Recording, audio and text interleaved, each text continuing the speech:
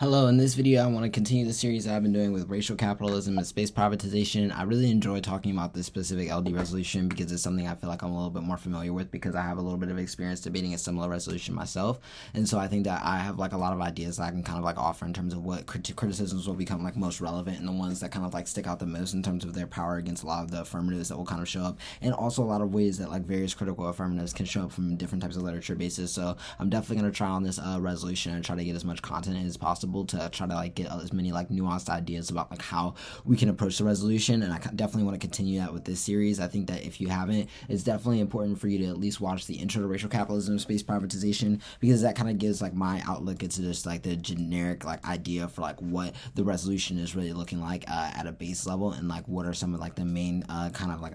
ideas for what racial capitalism kind of like is thinking in terms of some of the major arguments that are present under space privatization. And I really want to continue a lot of that discussion as we begin to talk about racial capitalism as an affirmative argument for critical teams on the space privatization resolution. I want to talk a little bit like about what these affirmatives look like, how you can kind of like think about like various types of methods for that kind of like get to like your ability to contest the questions about what we should do in the context of space, and like what that looks like in terms of like what other things you should be looking to defend against, whether it be various case arguments, framework arguments, T arguments, criticisms, counterplans, and disads. And so I want to start in this video, just like I said before, looking at some of like the main focuses and priorities for how you should be making these affirmatives, and then talk a little bit more specifically about how it kind of matches up against various forms of argumentation. So for instance, I think when we're just talking about like what are some of the major ideas that you really need to be thinking about when trying to consider questions of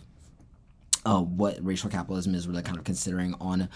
space privatization, I definitely think there's a lot of angles for like the questions of like doing things like critiquing Whitey on the moon, which I feel like is something that people have like used as a way to talk about various types of like anti-racist views of like how people like have kind of conceived of the space race in relationship to anti-blackness and capitalism, especially during the time of the Cold War. Whitey on the moon was a kind of fictional story that was written to talk about the ways in which the ascension of white humanity into the space race via kind of like Cold War logics of like the American dream and things like that only furthered the ability for America to distance themselves from the urban crisis they were creating domestically, and various forms of ghettoification that were kind of like happening at the time that kind of like resulted in a lot of the inequalities and like disparities in urban crises that we see now. And so I think that there are a lot of arguments to be made about why the kind of like the call in order to like stop space privatization, in order to make it more accessible for there to be an open form of public space exploration, is a place where this affirmative can really critique the idea of a public that can responsibly kind of like create a space that is like equal to everyone, and also allows you to make arguments about like how that ascension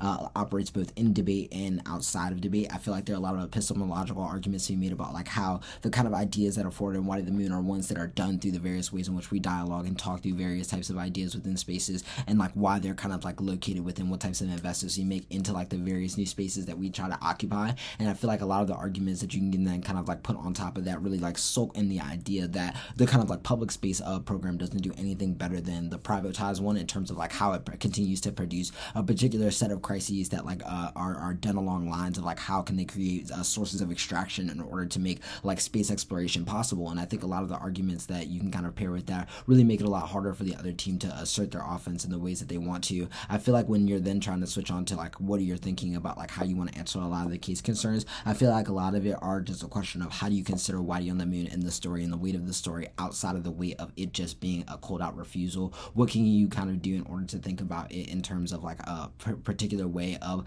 describing violence in such a way that produces us to a different type of spatial relationship, and how is that spatial relationship guided by values that are different than capitalism and organized under a different regime? I definitely think that this is something that you don't have to answer through the question of being like this is how you get to space, but asking a question of like what type of organizing like entity or what type of like organizing framework can you use in order to think about like what ways in which you're able to build a kind of like international resistance against the way in which spaces kind of monopolizes new space, and how does that create a different way of thinking about like what we produce in terms of spaces of care, equity, etc., the kind of like imaginations that allows us to access. And I think that being able to access a lot of those method questions will really help you get to the root of being able to resolve a lot of like the generic case arguments you'll see in terms of like the cap-good debates and like trying to win debates against like innovation, the sustainability of capitalism, and being able to win that like like all of the kind of like arguments about why you should stay kind of like formed within the state, why you should kind of be using capitalism as a system transition, all turn into arguments for you to be able to make about like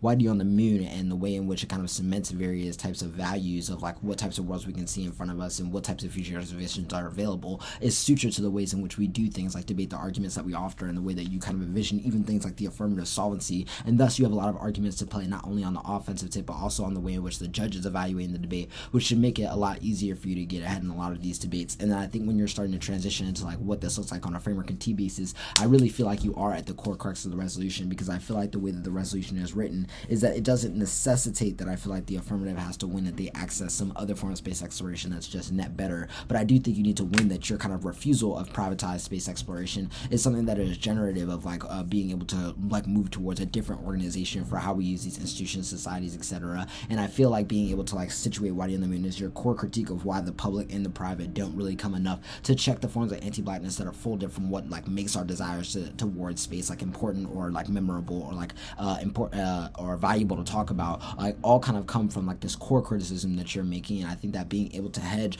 a lot of your offense on why those same things are kind of like enforced by the way in which T and framework also limit and create certain values about like what type of way in which we should do debate and what should be normalized, and type of the values that we push about like how we relate to governmentality, etc., are all ways in which you can kind of like win similar arguments about like how the resolution is actually over limiting our relationship to space instead of under limiting it, because of the way in which it only sees like a particular like yes or no solution to whether or not we have to use the government or public space exploration or the private sphere, without recognizing the way in which like questions of like anti-racism, black movements that engage in blackness, etc., all of which are kind of like operate in access to these questions and as a critique of the kind of like separation that's put up between these spaces in the first place. And I think that operating a lot of your like thesis arguments against why those things trickle down into things like the procedural norms that they defend and other like base impacts that they're reading on framework and T, then you have a lot of offense to really weigh against like the kind of like impact on the way in which they're framing a particular use of the resolution that requires like the government or like the usage of the state, etc., all of which I feel like are important for you to situate like what offense you really think is important as you get down to like closer to the end of the debate. And hopefully this video is kind of helpful in terms of like guiding a lot of that stuff as we go on to talk about this in a lot of other contexts in future videos. And yeah, thank you always for watching.